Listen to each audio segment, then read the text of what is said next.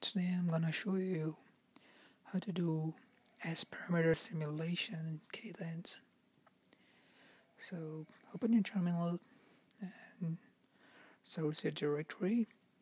So as usual, do bin bash export path :bin.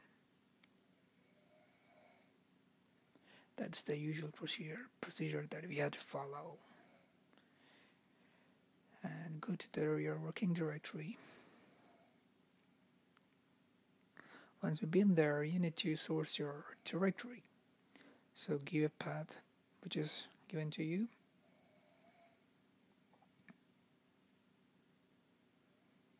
And type ICFP to start Cadence.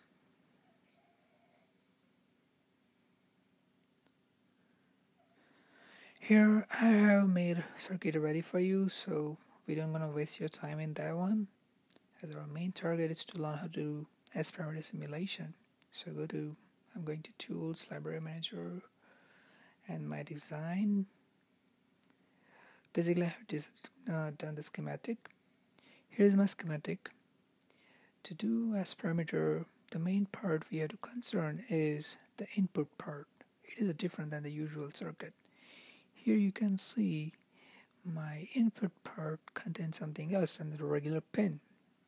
That's called S pin. Here's the same thing in output too.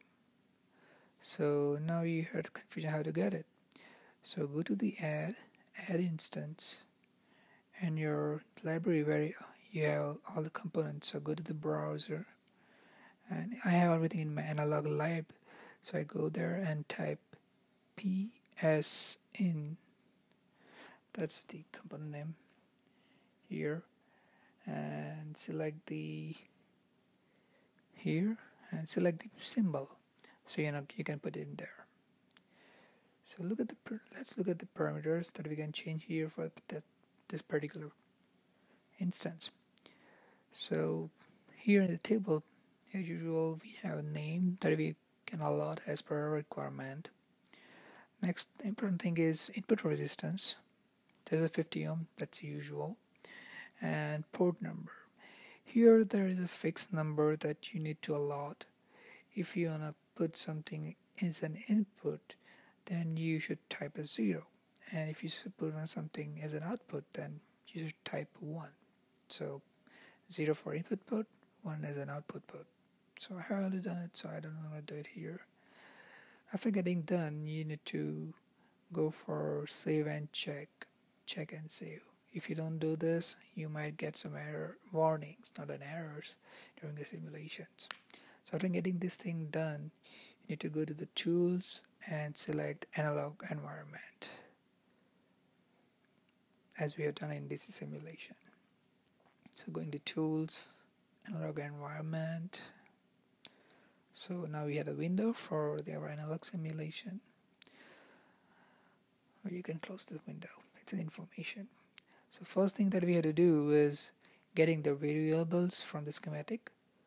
So go to the variables first and copy all the schematic variables from the cell view. So I have two variables. Set the value because we are going to do through simulation. If you have some specific value, then enter that, or you can put some random logical values. So I have fixed value for the circuit, so I'm going to place a value for both the variables. Now go to the setup, and second option, simulator directory post. Make sure you have the Spectre as an simulator, and go to the regular model libraries, select all models and type TT in section. You can click OK. Now we're gonna select the analysis. So go to the analysis, click choose. So we're gonna get regular window. Now we need to do S parameters, so select SP, and we get all the information that we can work on. Here we have few variables to work with, but we're gonna work with a regular frequency, that's the general. Now here we need to put some values for starting frequency and the end frequency, like you can say you need a particular range. So put some random values. Here the thing is the values are in hertz, and we don't usually work with the hertz. So just put the value first, make sure your start value is smaller than the stop value, and click apply. So you can see in the left table there are some value, like see here 500k and 5m. So that's not what I want, just to do some 50 megahertz to 500 megahertz like this.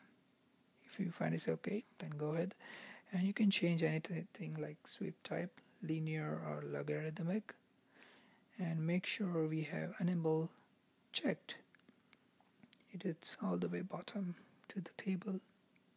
Yeah, it is checked here.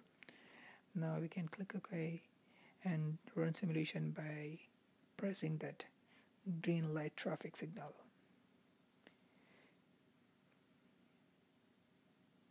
Here it came with the data, the simulation, but it is kind of hard to get information through. So click close it, and we will go for more feasible data representation. So go to the result and direct plot. We have only one option here, click that, and table came up. Here we have already one option, SP, as parameter, and the function is the value that you want to know for the in the form of the graph.